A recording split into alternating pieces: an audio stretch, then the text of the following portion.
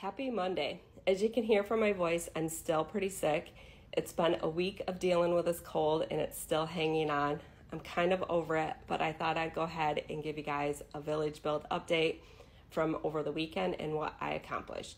So I worked in this area just a little bit. I swapped out the feed and seed with the airport. The feed and seed isn't going to stay on that riser. I'm going to create a little hill to go underneath the church, and I'm going to create a hill to go underneath the airport. I want to incorporate an area for the plane to sit on, and then maybe even for the waterfall to come off that hill. I'm still thinking about the waterfall, doing a little research on that. I moved the friendly used car sales down, moved the train depot and last stop gas station over here, added the Queen Victoria over here. I did work on this layout over here in the farm section. I probably have a little bit more adjusting that I'll end up doing. Worked on the suburbs. So this area, I do like the layout, but I am gonna create little risers to go under some of the houses just to give a little bit of height differences. This area here, I'm still working on. I want to create like a little park area.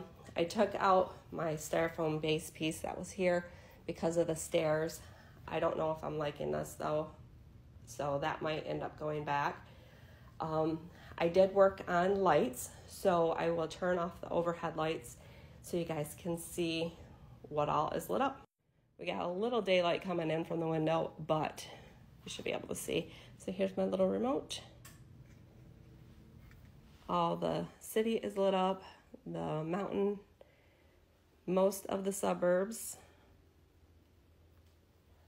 I still have a few that I need to get lights in. Then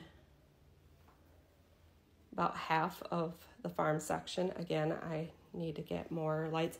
I'm trying to find, I'm gonna go to Menards and see if they have a string that has at least 2, maybe 3 bulbs on it. If not, I'm gonna order. So let's go down and let's turn Clark's house and garage on so it blinks.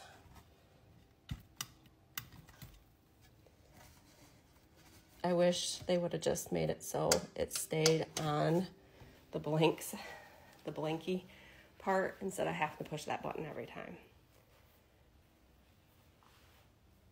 So I still have a few houses to light, and once those are lit, I'll be able to add all of the little accessories.